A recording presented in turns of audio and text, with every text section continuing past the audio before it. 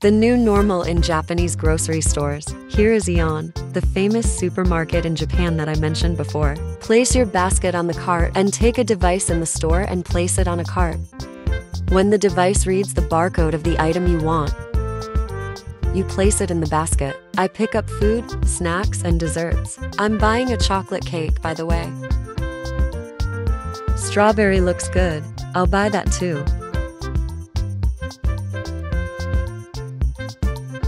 Bananas are good too. Now move on to the cashier. Just touch the panel on the device, scan the barcode for the checkout, and pay. And return the device to the shopkeeper. That's easy. No more waiting in a line for the cashier. Hope you enjoy this video. I post every day about food and life in Japan.